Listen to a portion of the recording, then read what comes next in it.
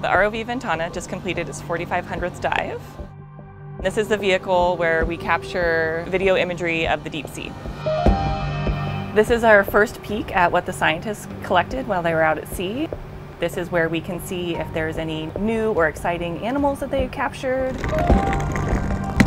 Making your way through the hallways at MBARI, you'll recognize the Video Lab as a very dark cave. I'm Nancy Jacobson-Stout, and I manage the Video Lab here at MBARI. My team is responsible for managing MBARI's extensive deep sea video archives. So this is our server room. We have the capacity to store volumes of data that Video Lab's producing. Talking big numbers. We have over 30,000 hours of video and over 10 million annotations at this point. So it can be challenging to find that needle in the haystack.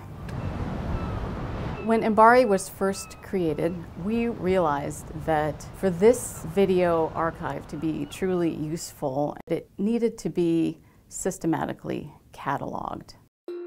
So our video annotation and reference system, or VARs, enable us to review, analyze, and take detailed notes about what we are seeing. And by annotation, that's just a fancy name for anything that we see on the video. So it could be an animal, it could be geology, and so we'll add those in so that we can go back and search for it later. Across all of the 10 million annotations that are being created, a researcher can ask a question about where we've seen a certain animal, how many times, and at what depths. It's great to have this grid view. We can zoom in. We often collaborate with researchers around the world, and with so many people relying on this video for their research, that is a tremendous weight on our shoulders. We have an ever-increasing amount of video and imagery data coming into the lab, and at this point in time we just can't keep up with that amount of work. So we're starting to use machine learning. Machine learning is a branch of AI. It takes a lot of labeled data to train a computer model. That means we've actually looked at images and drawn boxes around those objects.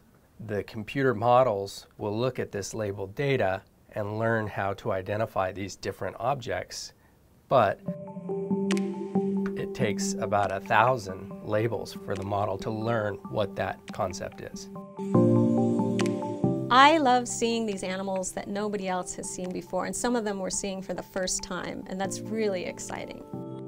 This is my favorite jellyfish, Tetrorchis erythrogaster. It kind of wiggles the ends of its tentacles like a fishing lure when it's trying to catch food. Look at that. I'm one of the people that produces and edits the videos for our YouTube channel, and those videos are actually used across all of our social media platforms. The deep sea is the largest habitat on our planet, and some people think the deep sea is a desert and nothing is down there.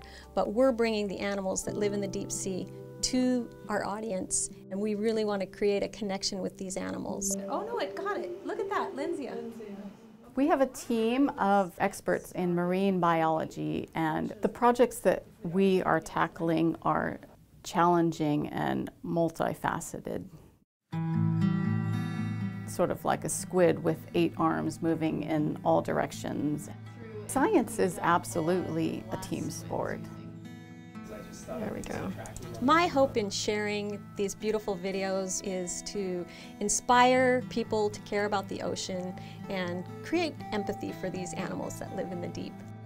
My hope is when people see these beautiful animals that I get to see every day, they'll feel the need to protect this environment and follow a path of conservation so that we have this environment for our kids and their kids.